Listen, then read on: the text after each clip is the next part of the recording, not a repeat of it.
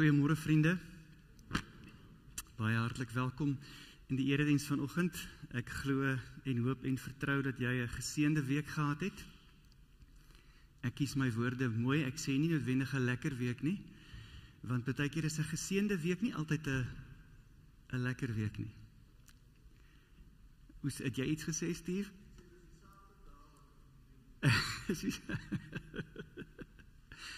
Dis 'n leksheid as 'n Saterdag vir 'n man 'n probleem raak, nee, Steve. Ek staan bly, ek het weer 'n slag das aan vanoggend. Ek wil hom net af en toe wys dat ek so 'n bietjie kultuur in my het en dat ek 'n das het, maar hy's nie daar om my op te tooi nie. Hy's daar om my bril mee skoon te maak. So ek sê maar net, dis baie handig om jou bril, veral as jy so 'n bietjie oud sin op die bril gemors het so vroeg in die oggend terwyl jy pap maak. Verlede Sondag was een van die hoogtepunte in ons familie se jaar, maar ook in ons lewe.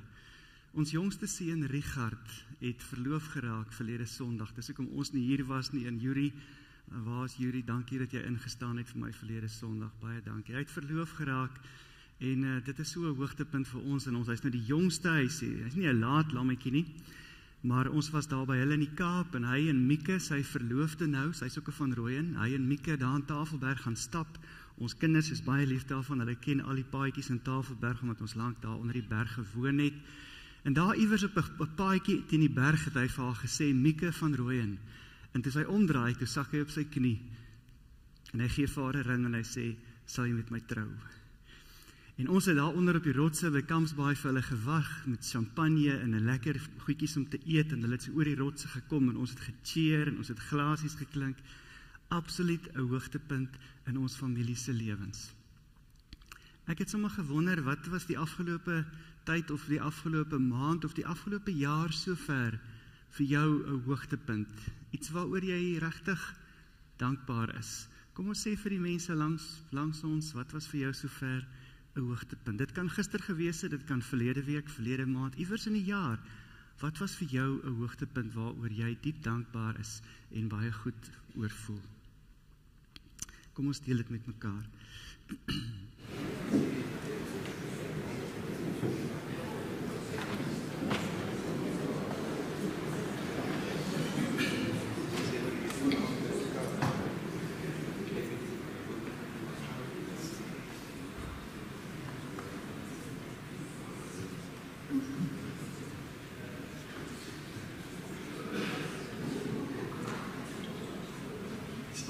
Om dit met my ook te deel, dis altyd lekker om goeie nuus te hoor.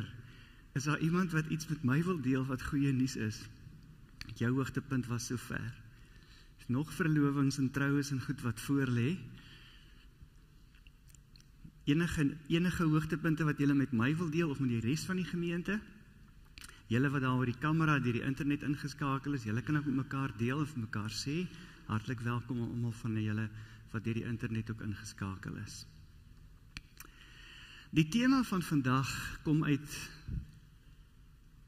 Jeremia 31, min of meer in die helfte van die boek Jeremia, hierdie moeilike boek, hierdie vreemde boek, hierdie ongelooflike goeie nuus, hierdie profesie dat God ons van binne af gaan verander en gaan nuut maak, 'n profesie oor, dink ek, die werk van die Heilige Gees en die werk van Jesus Christus in ons lewe. Dit is die goeie nuus van vandag se boodskap. Dit is vandag se tema. Dit kom, en ons gaan dit nou lees uit Kolossense 1 vers 27 ook, wat sê, Jesus Christus is in julle.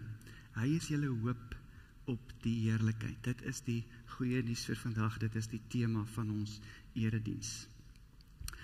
Ons kers steek ons aan, ons kerse. Ek het gedink, ons gaan nou 'n videoetjie kyk hier met die aankondigings. Gaan ons na 'n video kyk van Badisa, as ek reg het, is dit reg so? Waar is van Badisa? Ons gaan 'n kort videoetjie daarvan. Kom ons bid vir Badisa, die ongelooflike werk wat hulle in ons gemeenskap, in ons dorp, maar ook in ons provinsie oral doen. Dankie daarvoor. Julle is sout en lig vir ons ook en 'n voorbeeld ook vir ons daarin. En dan het ek gedink, vriende, ek weet hy gaan deur onder geweldig baie kritiek, maar kom ons bid vanoggend vir Andrei de Ruyter en vir Eskom. Ek het 'n tydjie gelede in die koerant gelees, weet jy, vir hom, om by Eskom te gaan werk, moes hy die helfte van hy werk nou vir die helfte van die salaris, waarvoor hy in die privaat sektor gewerk het. Nou as dit nie 'n voorbeeld is vir baie van ons nie. Ek weet hy's nie baie gewild nie, maar ons moet bid. Kom ons bid vir hom, kom ons bid vir Eskom dat hulle kom ons los die kers dood. Kom ons bid dat hulle die kers so doodmaak.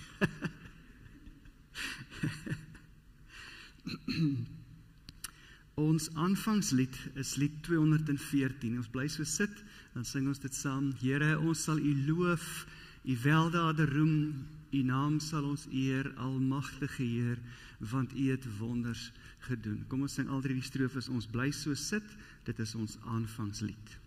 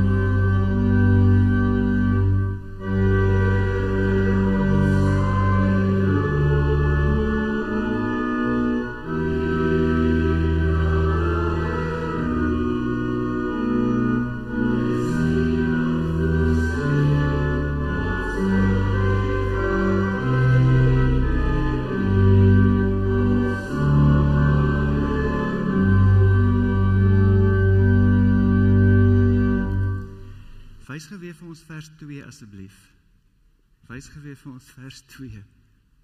Here, ons sal U loof, U het ons verlos, uit duister bevry, ons harte verbly, dit het U lewe gekos.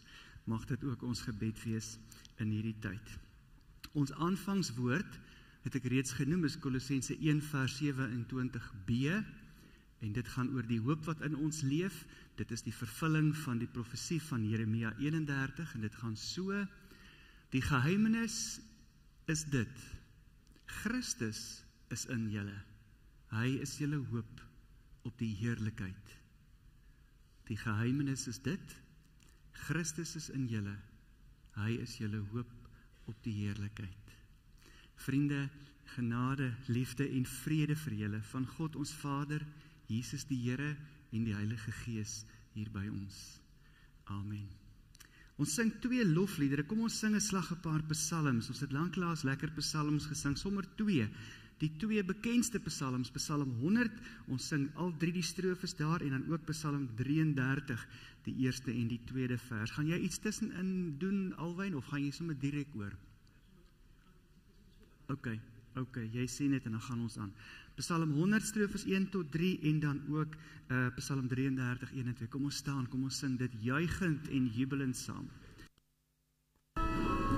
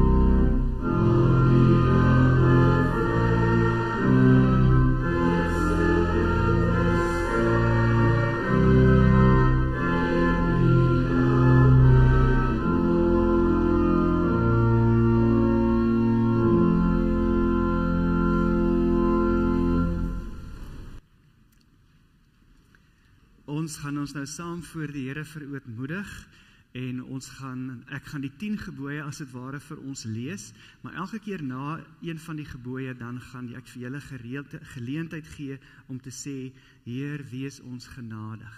So elke keer as ek stil bly, ek sal dit saam met julle doen, as ek stil bly, dan bid julle, Heer, wees ons genadig. Direk daarna, dan sing ons ook die lied met dieselfde titel, Heer, wees ons genadig, lied 247. Ek gaan dit nie aankondig nie, as ons klaar is daarmee, met hierdie verootmoedigingsgebed, dan sing ons dit 3 maal die 247, terwyl ons ook net so dan bly sit. Kom ons bely ons skuld en kom ons verootmoedig ons nou voor die Here.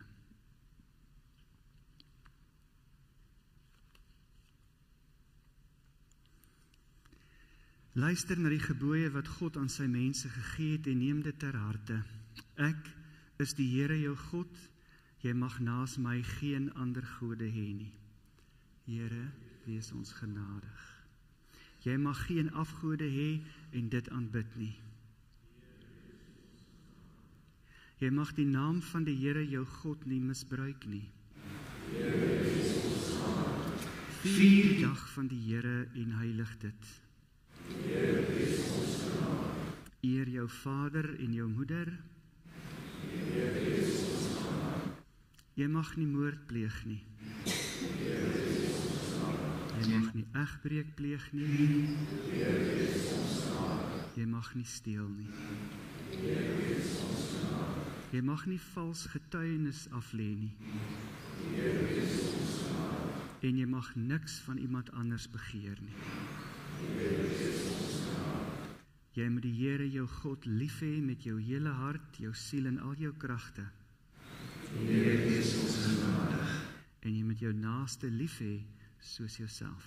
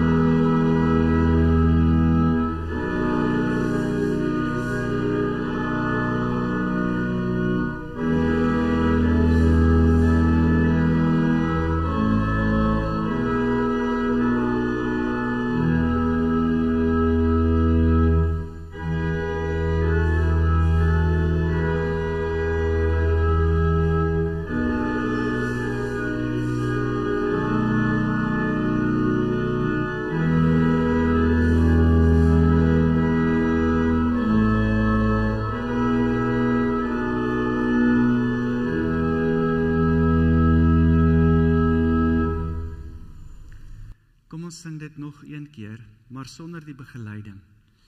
Vir die eenvoudige rede, skuld en verootmoediging is nie iets wat jy uitjubel nie. Dis iets wat jy prewel. Kom ons sing dit nog een keer sonder begeleiding, prewelend.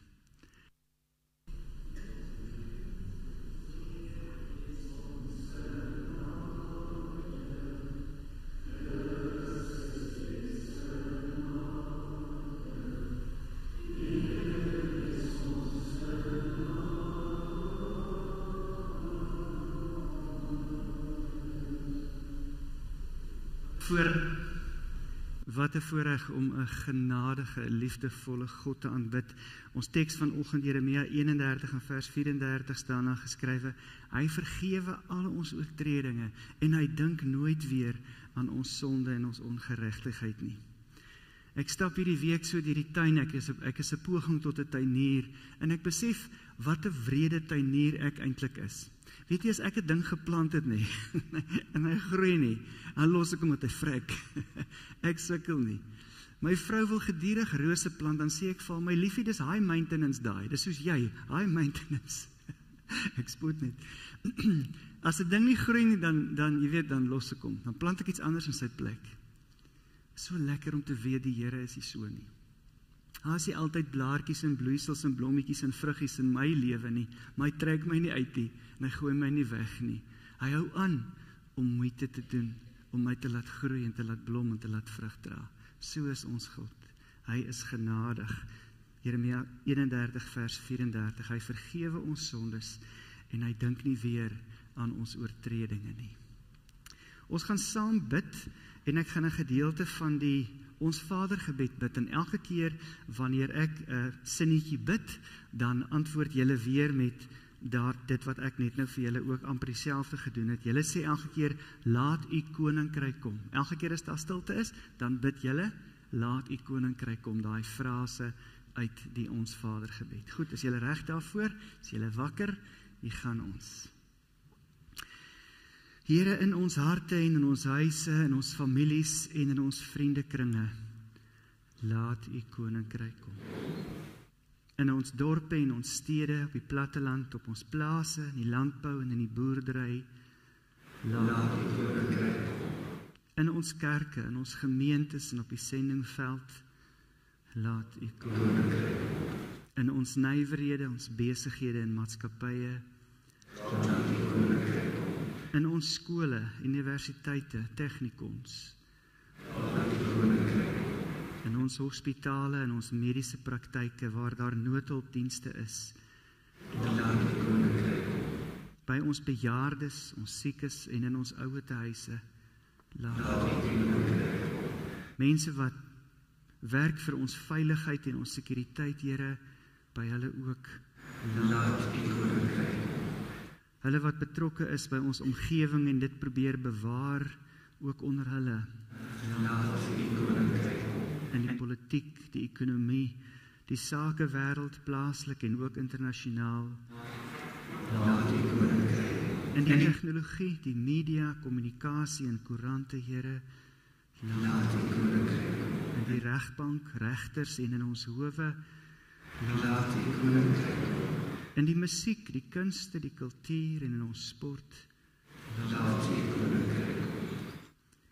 As daar enige ander terrein of veld is wat jy vanoggend vir die Here wil noem en vir hom wil vra dat hy sy koninkryk ook daar moet laat kom, gee ek nou vir jou geleentheid, sê vir die Here, waar wil jy die graagste hê, moet sy koninkryk kom. Net 'n oomblik van stil gebed, noem dit vir die Here en vra vir hom ook daar, Here, laat u koninkryk kom. Net 'n oomblik van stil gebed.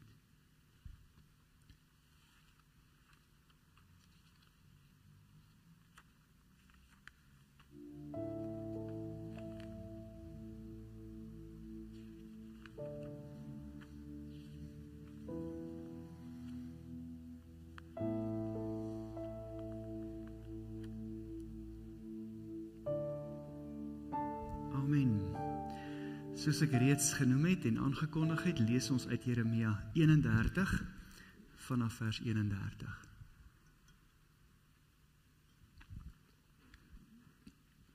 Dit is die profesie in die Ou Testament deur Jeremia en een van die baie versies wat wys op die vervulling daarvan is in Kolossense, maar die implikasies daarvan is ook wat ons lees in Johannes 12 vers 24. Ons gaan daarmee afsluit nadat ons Jeremia gelees het. Jeremia 31. Daar kom 'n tyd. Dis nie mooi woorde nie, nee. Jy kan vanoggend ook vir jouself sê, weet jy, daar kom 'n tyd nie. Daar kom 'n tyd. Daar's soveel hoop opgesluit net in daai paar verse. Daai paar woorde, daar kom 'n tyd, sê die Here, dat ek met Israel en Juda 'n nuwe verbond sal sluit. Dit sal nie wees soos die ou verbond wat ek met hulle voorvaders gesluit het, toe ek hulle aan die hand gevat het en hulle uit Egipte laat trek het nie. Hulle het daai verbond wat ek met hulle gesluit het verbreek, al was ek getrou aan hulle, sê die Here. In die Hebreëus staan, al was ek hulle huweliksmaat, I was their husband, so ek was getrou aan hulle soos 'n getroue man, al was ek getrou aan hulle, sê die Here. Vers 33, dit is die verbond wat ek in die toekoms met Israel sal sluit, sê die Here. Ek sal my woord op hulle harte skryf en dit in hulle gedagtes vaslê. En dan hierdie verbondsfrase, ek sal hulle God wees, weer eens, en hulle sal my volk wees. 'n man sal nie meer vir sy buurman of vir sy broer voorhou, hey, jy moet die Here dien nie, want almal sal my dien, klein en groot, sê die Here. Ek sal hulle oortredings vergewe, ons het dit net nou genoem. Ek sal hulle oortredings vergewe en nie meer aan hulle sondes dink nie. En dan Johannes 12. Dit verseker ek julle, as 'n koringkorrel nie in die grond val en sterwe nie, dan bly hy net een. Maar as hy sterwe, bring hy 'n groot oes in. Ons lees net tot daar. Geseënd is elkeen wat die woord van die Here hoor, dit ter harte neem en daarvolgens gaan lewe. Nou, Jurie het ons gehelp verlede week, toe hy begin het om uit Jeremia uit te preek. Jeremia, volgens die leesrooster, is een van ons boeke vir Oktober maand, een van ons fokustekste, die hele boek Jeremia, of dele uit die boek Jeremia, so gaan lees dit gerus. Dit is 'n bietjie van 'n moeilike boek, maar is die moeite werd om dit te lees, want jy gaan oral sulke juweeltjies, gaan jy ook in hierdie boek kan opspoor. So verlede week het Jurie vir ons vertel van, dat ons moenie ophou moet leef as dit swaar gaan nie. Ons moet aanhou leef, die lewe wat die Here vir ons bedoel het, en ons moet ons nie onttrek nie, ons moet betrokke wees, al voel dit vir ons het nie tyd nie, ons het nog steeds 'n lewe om te leef, al voel dit vir ons vreemd. Iemand het eendag gesê, met die ballingskap het God toegelaat, of kom ons sê die Babyloniërs, het die volk gevat en hulle na 'n vreemde land toe geskuif. Ons beleef in ons land ook 'n groot mate van ballingskap. Die verskil is net, ons is nie geskuif na 'n vreemde land toe nie. 'n Vreemde land het onder ons ingeskuif. Dit voel vir ons vreemd waar ons is. Dis anders as wat dit was. Totaal vir ons vreemd. En daarom ervaar ons dit ook, dat ons eintlik in ballingskap is soms. Daar's soveel onbekende, soveel vreemde dinge. Nou verlede week het Jurie vir ons 'n bietjie agtergrond gegee, vir ons 'n bietjie konteks gegee rondom dit. Ek het gedink om tog, as jy die boek wil verstaan en hierdie profesie wil verstaan, moet jy ietsie meer oor Jeremia self as mens en as profeet weet. Van al die profete in die Ou Testament weet ons die meeste van die profeet Jeremia. Van sy privaatlewe weet ons baie. 'n Mens sou eintlik kon sê, hierdie is nie 'n boek deur Jeremia nie, dis as dit ware 'n boek oor Jeremia. So baie word daar van ons vertel. Wat julle waarskynlik weet is dat hy baie jonk was toe hy begin profeteer het, nê. Sommige sê so jonk as 17 jaar oud. Hy was in elk geval jonger as 30, want profete het eers na 30 in die openbare lewe begin optree, voor dit is hulle daarvoor voorberei. Ons weet dit van Jesus ook self, nie? Eers na 30 wat hy regtig in die publieke lewe begin optree. Jeremia sê sommige was waarskynlik maar 17 jaar oud, toe het hy begin profeteer. Hy profeteer in die jaar 626 voor Christus, toe Josia koning was oor Juda en Israel. En dan nou die ander konings wat na hom gekom het. Dit is die tyd waarin Jeremia profeteer. In daardie tyd was die wêreldmagte aanvanklik Assirië, later Babylonië en toe teen die einde omtrent was dit Egipte. Jeremia, seker een van die ongewildste profete wat daar was. As jy dit gaan lees, sien jy, hy vervloek sy geboortedag, net soos Job. Hy lyk of hy regtig ware neerslagtige en depressiewe mens was. Hoekom was hy so ongewild? Mense sou uit die boek uit 'n klomp redes kon vind. Dalk omdat hy so jonk was. Dalk het mense gesê, ag, ons steur ons nie aan hierdie ouetjie nie, man. Kyk, wie dink hy is? Hy is sommer 'n ou niks, man. Hy is nog niks nie, ons gaan ons nie aan hom steur nie. Miskien omdat hy so jonk was. Miskien omdat hy die ander profete en priesters so aangevat het. Hy het vir hulle gesê, maar julle lieg. Julle sê vrede, alles is alright, maar nie worry nie, alles is dit. Ek sê vir julle, alles is nie alright nie. Hy het teen die priesters en die profete van sy tyd geprofeteer en die goed wat hulle gesê het. Moontlik is dit hoekom hy so ongewild was. Hy het ook geprofeteer teen die ryk mense. Hy was self 'n ryk man. Ons lees in Jeremia 32, Jeremia het geld gehad. Hy het eiendom gehad. Hy het selfs nog eiendom aangekoop. Hy het 'n persoonlike sekretaris gehad. Dis sy sekretaris, ek dink Baruch of so iets, wat hierdie opgeteken het. Hy het dit gesê in Baruch, hy het 'n persoonlike sekretaris gehad, 'n teken daarvan dat hy nie arm was nie, hy het geld gehad.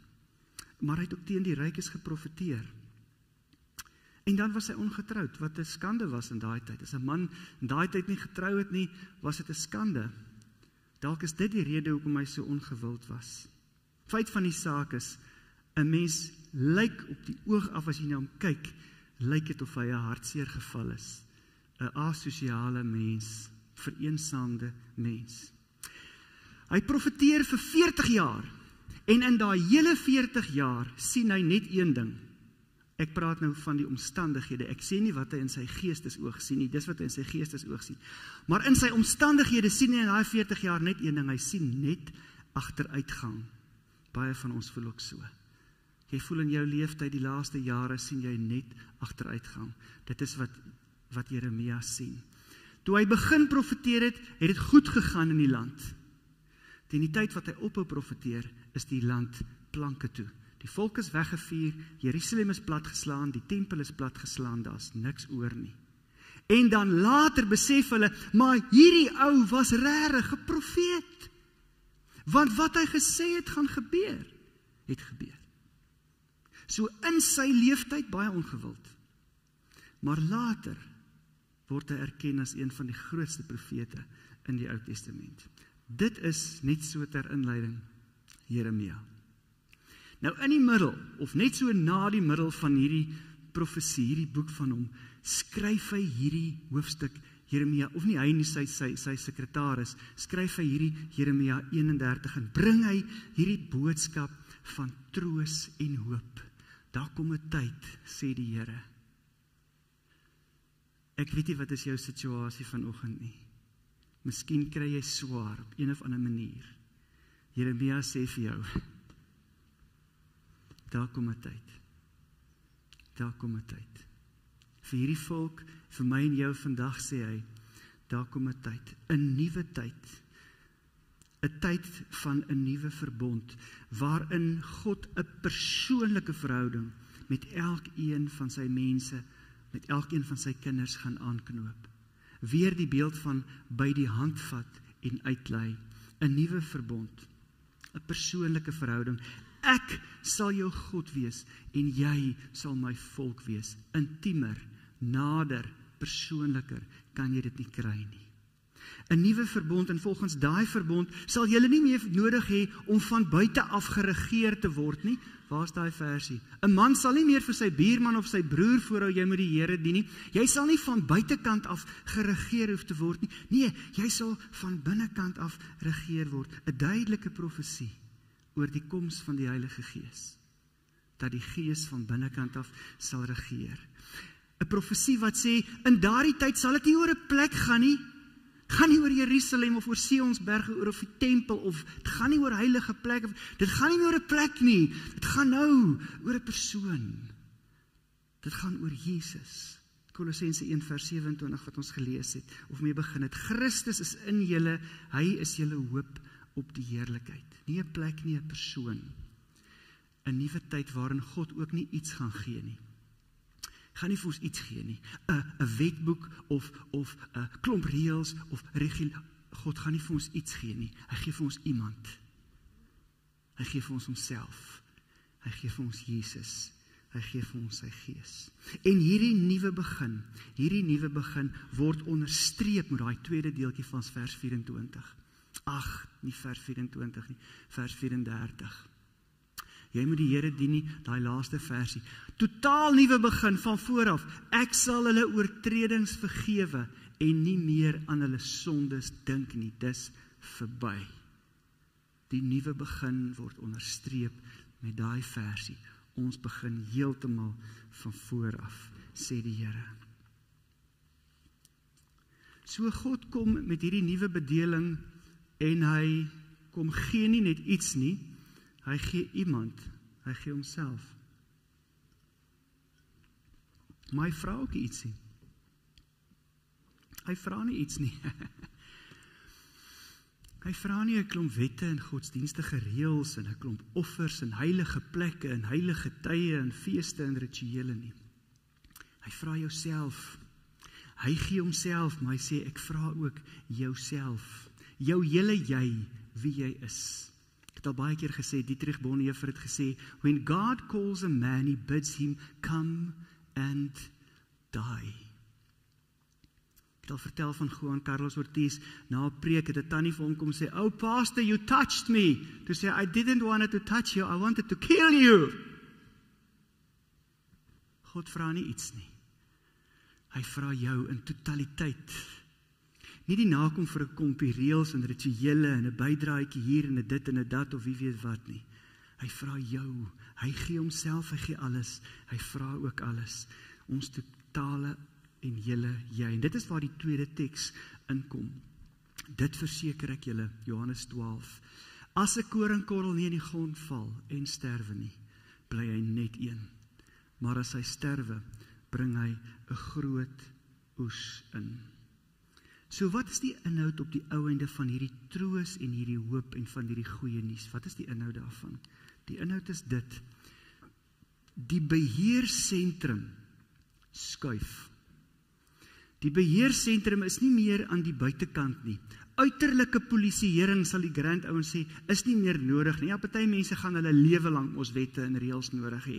Maar volwasse mense het nie uiterlike polisieering nodig nie. Hulle het innerlike polisieering. Dis presies wat hier gaan gebeur. Die beheersentrum skuif van buite na binne. Jy sal nie meer voorgesê hoef te word nie. Hoopelik gaan jy nie 'n kind en 'n babaatjie in die geloof bly nie. Jy gaan groei tot volwassenheid. Dit is wat die Gees in jou wil doen. Vers 34, jy sal nie voorgesê word nie. Jy hoef nie onvolwasse te bly, 'n ou bedeling, godsdienstige tipe van praktyk nie. Nee, jy kan volwasse geloof bereik deur die Heilige Gees wat in jou woon en Jesus Christus wat jou meester is, die een vir wie jy volg, die een agter wie jy aanloop. Dit is die nuwe bedeling. Nie van buite na binne nie onvolwasse kinderlik nie, maar daar sal ook nie 'n hiërargie wees nie. Groot en klein. 'n man sal nie vir sy buurman of sy broer voor my dien nie, almal sal my dien, klein en groot, sê die Here. Daar sal nie meer 'n priester of 'n paus of 'n profeet wees en jy moet deur hom na my toe bid nie. Nee, klein en groot, almal sal my dien. Nie 'n hiërargie, nie belangrike en onbelangrike persoon nie. Almal sal die Here dien, sê vers 34. Ek wil dit so eenvoudig as moontlik so illustreer. Dit is wat God kom doen. Dit is alles sy werk. En in die praktyk dink ek werk dit so. Ek het die ding so waar aangesit. In die praktyk werk ek dink ek werk dit so. In Jesus Christus buig God homself na ons toe. En deur die Heilige Gees buig hy ons na hom toe. Dis in kort wat hier staan. Volg jy dit?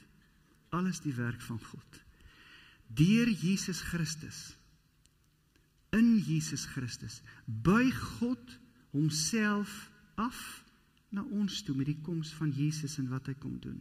In Jesus buig God homself na ons toe en deur die Heilige Gees kom buig hy ons na hom toe. Dis weergeboorte, dis bekering, dis heiligmaking. Dis in kort, eenvoudig, wat ek dink, wat hierdie teks vir ons probeer sê. Wat moet ek en jy doen? Wat moet ons doen? Ons moet dit toelaat. Ons moet dit nie weerstaan nie. Ons moet dit met ons laat gebeur. Vriende, jy kan nie jouself gebore nie. Jy word gebore. Dis wat jy kan doen nie. Jy word gebore. Jy moet ook weer gebore word. Dis iets wat met jou gebeur. Jy moet dit toelaat. Jy moet daaronder meegee. Dis wat jy moet doen. En hoe doen jy dit? Hoe gebeur dit? Eenvoudig deur te sterf aan jouself. Jouself totaal en al, met ander woorde. Nie iets nie, maar jouself te gee. Deur jouself te gee, deur dit toe te laat. As die saadkorrel nie in die grond val en sterf nie, dan is daar nie 'n oes nie. Dan is daar nie 'n oes nie. Met ander woorde, daai saadkorreltjie, kom ek noem dit daai klein self wat hier binne in jou is. Daai klein self moet sterf, moet doodgaan, sodat die ware jy, die liefdevolle jy, die nuutgemaakte jy, die beelddraer jy, kan opstaan, kan lewe en kan vrug dra.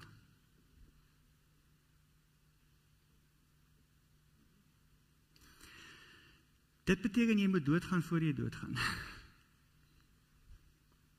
Dis hoekom Christene nie bang is vir die dood nie, want hulle het doodgegaan voordat hulle doodgegaan het. Dood te gaan voordat jy doodgaan, om te sterf aan jouself, dag na dag na dag te sterf aan jouself. Gewonder Jeremia se ongewild nie. Geen wonder die ouens haat hom nie. Hulle hou nie van wat hierdie ou sê nie. Miskien nou jy ook nie van wat ek volgens sê nie. Dis harde woorde. Is nie lekker om dit te hoor nie. Maar Jeremia het in sy tyd dit al ingesien. Dit gaan nie oor die tempel nie. Dit gaan nie oor Jerusalem nie. Dit gaan nie oor 'n klomp reëls en regulasies nie. Dit gaan nie oor wette nie. Dit gaan nie oor godsdienstigheid nie. Dit gaan oor die koninkryk van God. Wat is Jesus se eerste woorde wanneer hy begin bedien? Wat sê hy vir die mense? Die koninkryk van God het naby gekom. Bekeer julle. Bekeer julle, want die koninkryk van God het naby gekom. Dit is waaroor dit gaan. In Jeremia se tyd al, in ons tyd vandag. 'n Mens kry egter die indruk dat daar baie mense is wat liewer onder die ou bedeling wil bly.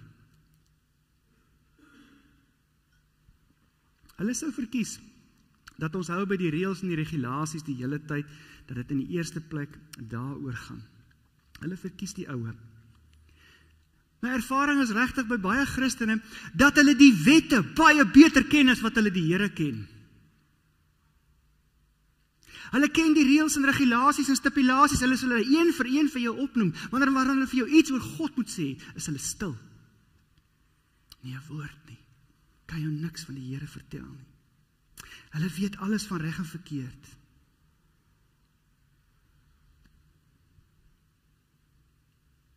Maar van die Here weet hulle niks.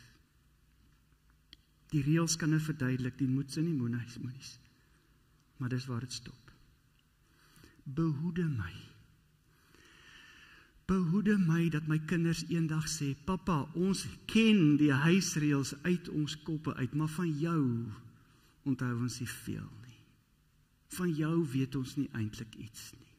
Daar's nie memories nie, daar's nie ervarings nie, daar's nie stories nie, daar's min goed van jou wat ons weet. Wow, maar ons ken die reëls hoor. Wow, so laat moet jy inkom en dit, al die reëls ken ons uit. Behoede ons dat ons kinders eendag vir ons dit sê. Ons onthou die reëls, maar van jou onthou ons niks nie. Dit is presies wat in baie mense se godsdiens gebeur. Hulle verkies om te hou by die ou bedeling.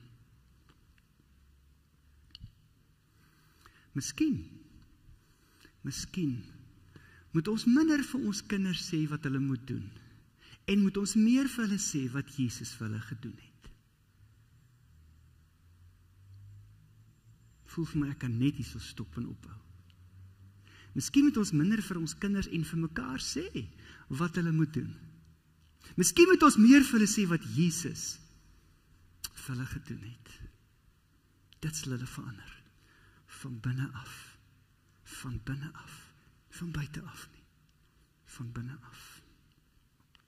So hoe moet ons hierdie ding verstaan van die saadkorrel wat in die grond moet val? Dit was baie lank vir my 'n moeilike gedeelte, want dit klink so of jy jouself moet kastei, en jouself moet minag, en jouself moet haat.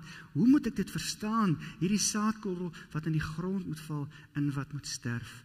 In kort beteken dit, lyk vir my maar net die volgende. Vir hierdie innerlike beheersentrum om oor te neem in my, moet daar plek gemaak word. Daar moet 'n opening kom, sodat hierdie innerlike beheersentrum kan oorneem. Die Nuwe Testament is vol daarvan. Ons moet leeg word, sodat ons vol gemaak word. Johannes 3 vers 30, hy moet meer word, en ek moet minder word. So kan ons teks op teks op teks gaan aanhaal wat dit sê. Jy sien vriende, die saadkorreltjie, daai klein self binne in ons, met hom gaan jy nie ver kom nie. As jy hom net daar in jou hand vashou, vra vir Hannes, as jy daai korreltjie net daar in jou hand vashou, gaan jy nie ver kom met hom nie. Jy gaan nêrens kom met hom nie. Hy bly klein, en hy bly kind, en hy bly onvolwasse. Nie dat hy verkeerd is nie, maar hy is so beperkend. Hy rem jou. Hy hou jou kind, hy hou jou klein, hy hou jou onvolwasse. Want dan gaan jou wêreldjie en jou lewe maar net oor jou. oor jou voorkeure en jou wil en jou planne, en wat jy nodig het en hoe jy dink en hoe jy dinge verstaan, jou klein ou wêreldjie, as die saadkorreltjie nie in die grond val en sterf nie, dan is dit al wat bly, daai klein ou wêreldjie. As jy dit nie laat gaan nie, kan die koninkryk nie kom nie. As jy dit nie laat gaan nie, kan die koninkryk nie kom nie. So jou ego, met sy grense en sy begrensing, jou ego moet sterf.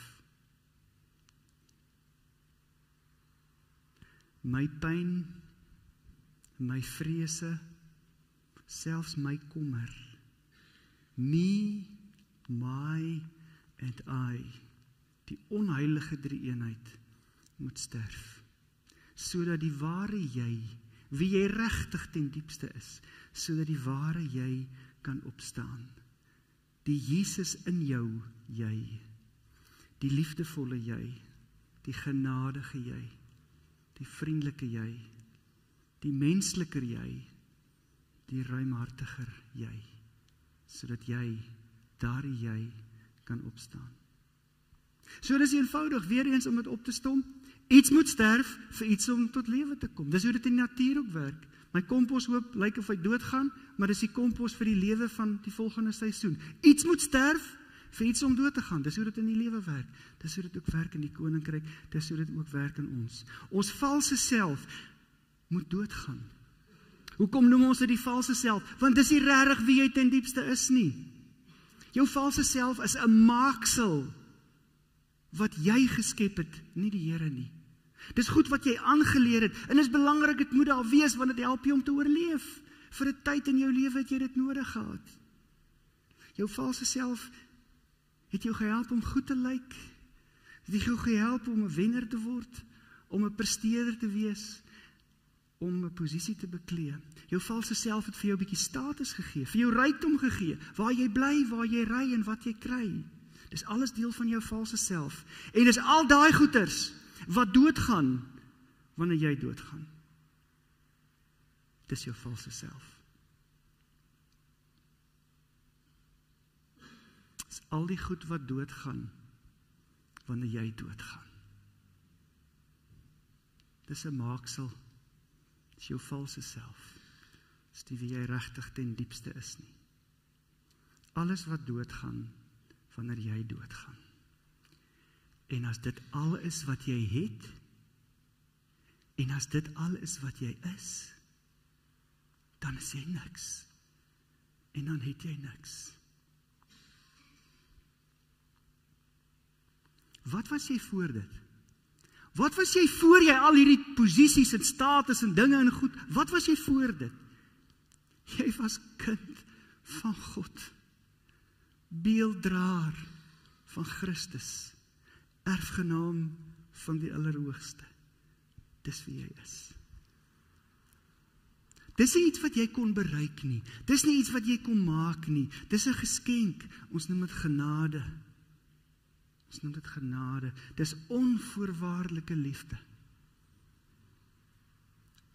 En al wat jy moet doen is, jy moet dit weet. Jy moet daarvan bewus raak. Jy moet daarvoor wakker word. Die Bybel sê jou oë moet daarvoor oopgaan. Jy moet uit jou slaap uit ontwaak. Die Bybel noem dit die lig wat kom in jou lewe. Ons noem dit ook bekering. Bekering. Ek het 'n baie mooi definisie van bekering gelees so 'n maand of wat gelede. Iemand wat sê, bekering is om die een raak te sien wat die deur vir jou oopmaak. Bekering is om die een raak te sien en jou oog op hom te hou, die een wat vir jou die deur oopmaak en die deur vir jou oophou. Dis wat bekering is. Ek kan nie verstaan hoekom mense dit uitstel nie. Hoekom stel mense uit om wakker te word? En hoekom bly hulle vasval? 'n klomp reëls. en regulasies. Terwyl in die Ou Testament, 626 jaar voor Christus al, is hierdie nuwe werklikheid geprofeteer, en in Jesus en deur die Gees het dit 'n realiteit geword.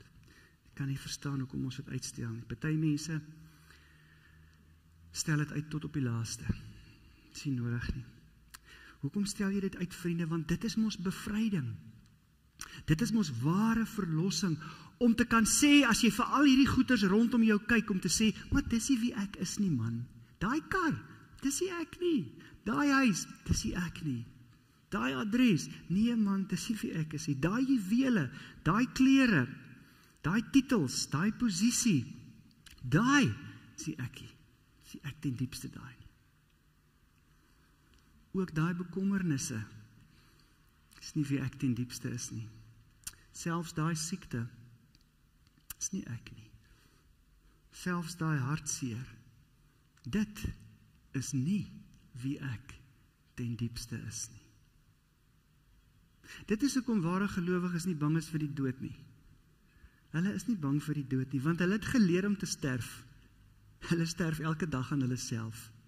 Hulle is gewoond daaraan om te let go. Laat gaan. En as ek die laaste keer moet laat gaan, my laaste asem moet uitblaas, is ek ingeoefen. Ek weet al hoe om te laat gaan. Ek hou nie vas en ek kleef nie aan hierdie goed nie, want dis nie wie ek is nie. My ware identiteit is in Christus en in die ewigheid opgesluit, nie in hierdie dinge en hierdie goed nie. Daarom is ware gelowiges nie bang om dood te gaan nie, want hulle het geleer om te sterf. Geloof is om dood te gaan voor jy doodgaan. Dis wat ware geloof is. As die saadkorrel nie in die grond val en sterf nie, staan nie 'n oes nie. Dan is daar niks. Ek sluit af, vriende. Jou ware self, wie jy ten diepste is nie iets wat jy erf. Is nie iets wat jy verwerf nie. Dit is iets wat jy erf. Dit is nie iets wat jy verwerf deur wat jy doen nie. Dit is iets wat jy erf. Daarom is geestelike groei nie 'n klomp goeders wat tot jou lewe toegevoeg word nie.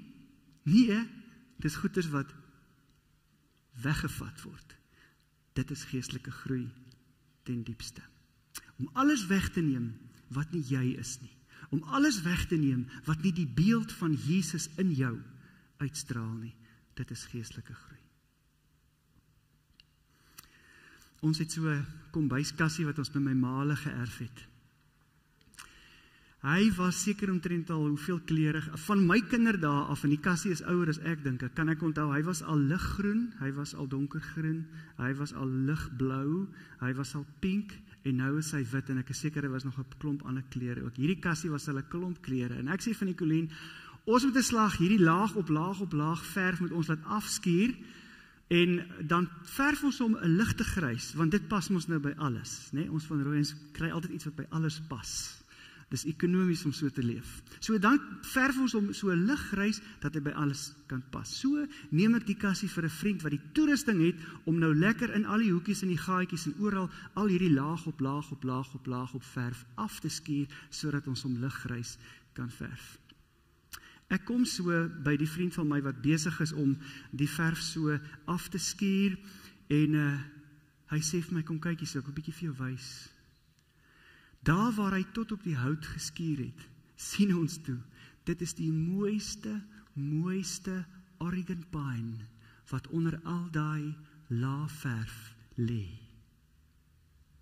Met die pragtigste, julle ken Oregon pine, hy maak die mooiste streepies, hier en daar 'n kwassie en hier en daar 'n kol en 'n pragtige vlam, die mooiste hout. Op sommige plekke is daar merkies en kraakies, en seerplekkies, maar dis alles deel van die mooi van hierdie hout. En ons sê vir mekaar, stop, moenie weer verf nie.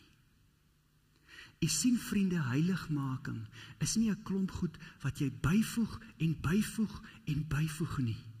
Dis om weg te vat en af te skuur en weg te neem wat nie Jesus in jou wys nie. Dit is heiligmaking. Dit is moontlik. Amen. Daar is 'n oomblik vir stil gebed. Antwoord die Here op dit wat hy met jou gedeel het uit sy woord.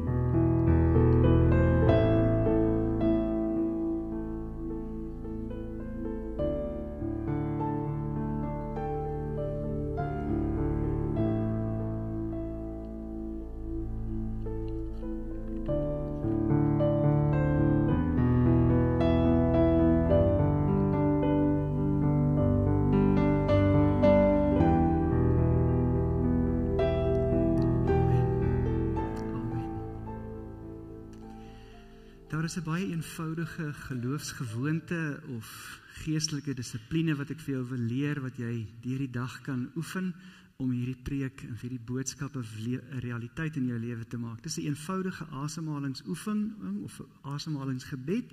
Al wat jy doen is jy bid Johannes 3 vers 30 en jy sê, terwyl jy inasem, hy moet meer word, en terwyl jy uitasem, en ek moet minder word. Hy moet meer word, en ek moet minder word. Doen dit 'n paar keer hierdie dag. Ek waarborg 'n verandering in jou lewe, sonder twyfel. Oefen dit as 'n geloofsdissipline en 'n geloofsgewoonte. Kom ons kyk na die aankondigings. Ek wil sommer dadelik dat ons kyk na die fotos van ons tuin. Ek gaan die aankondiging lees, net soos wat hy daar staan, heel op die laaste bladsy. Sedert die Manna and Mercy groentetuin van ons gemeente in Julie 2022 begin het die opbrengs daaruit reeds dringende voedingsbehoeftes in ons gemeenskap aangespreek. Kyk net daar. Van die groente word onder andere gebruik om per geleentheid die noodspens ook aan te vul.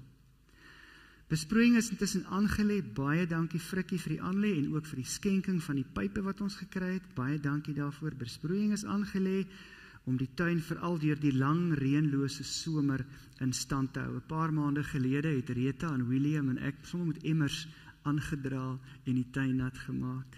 En die tuin het oorleef, maar nou het ons besproeiing. Besproeiing is intussen aangelê om die tuin veral deur die lang reënlose somer in stand te hou. 'n Tuin het egter ook 'n deurlopende basis hande en onderhoud nodig om volhoubaar bedryf te word. Ons sal dit baie waardeer indien jy jou weg oop sien om by hierdie gemeenskapsprojek betrokke te raak. Gee gerus jou naam deur middel van WhatsApp by Suselna op. Kom help ons nat maak, die brandstof is duur.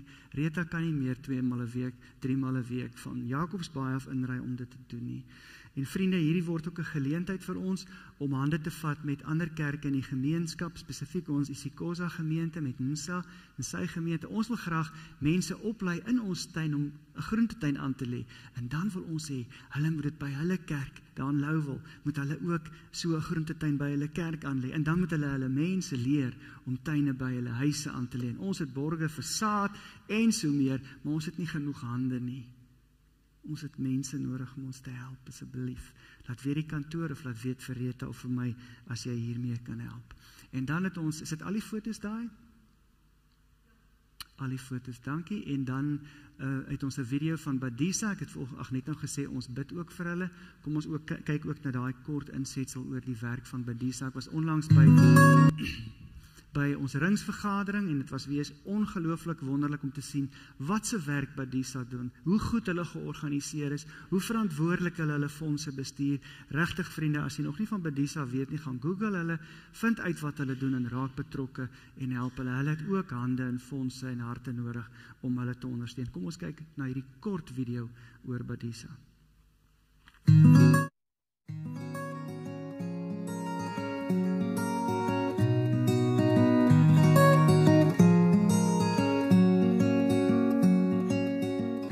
The organization behind all this caring is Badisa, one of the biggest welfare associations in Africa. And the people behind Badisa are the management team, governing boards, staff, donors, and volunteers who make a difference in people's lives every single day. Badisa's reach is wide, from services to older people and people with disabilities to those with substance dependence. We also have a strong focus on services to children and families. Our specialist knowledge of child protection services and services to older persons is well recognized in the industry. Over the past 5 years, Badisa's services reached about 500,000 people every year. Our strengths are based on our commitment to serve, good governance, bold leadership, and specialist knowledge and services. We recognize the importance of human capital for the change we envision, and we embrace diversity. We understand the multiplying effect of teamwork and collective effort. To maintain our skills level, we offer regular training to our staff. For much needed hands to make all the work streams happen, we use volunteers. The common theme running through all our services is collaboration. There is power in working together. We embrace collaboration because it is a win-win for us all, whether we are working with internal teams or external service providers. It is important for Badisa to do the right thing and see the bigger picture. This means adhering to environmental, social, governance, and data criteria, even if we are an NGO. This gives peace of mind to our stakeholders, including our investors, consumers, employees, and society. At Badisa, we acknowledge that our staff are the enablers of our strategy. That is the reason for our strong focus on communication, competent staff, collaboration, the well-being of our staff, and the co-option of professionals. What does the road ahead look like? It is important for Badisa to remain future-oriented. We need to be proactive and prepare ourselves for the growing need in society. We need to collaborate to strengthen our social impact. And we need to ensure that we have enough funds to implement our service offering.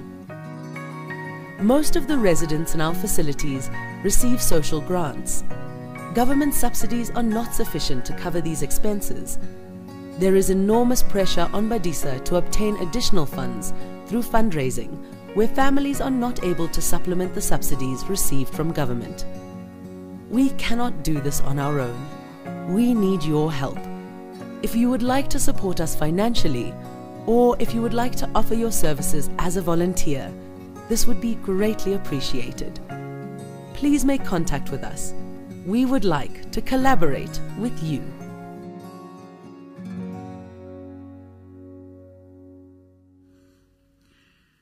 Baie mooi, baie dankie vriende, as die Here jou aangeraak het deur sy woord ook vanoggend en jy weet nog nie waar jy kan 'n bydrae lewer om die koninkryk te laat kom nie. Ons groentetuin, Badisa en al die aankondigings wat julle voor julle het, is geleenthede wat die gemeente skep, wat ons vir mekaar skep om te sê, hier's 'n plek waar jy 'n verskil kan maak, hier's 'n plek waar jy die koninkryk kan laat kom. Ander mense hoef jou nie te stoot en te trek nie, dis die ou bedeling. Mag die Here deur sy gees van binne af vir jou motiveer, dat jy aanmeld en sê, maar hier wil ek 'n verskil maak. Julle het die aankondigings ontvang, ek gaan nie alles lees nie. Ons offers by die deure is vir Jan Kriel skool en volgende Sondag is ons offers by die deure vir die arbeidsbediening hier plaaslik. Ja, julle het al die aankondigings, ek gaan niks verder daaroor sê nie. Verjaarsdag die week, bel 'n slag iemand, gaan kuier vir iemand, ons mag mos deesdae en sê vir hulle geluk en seën hulle, ook vir die siekes en die hartseer mense in ons gemeente.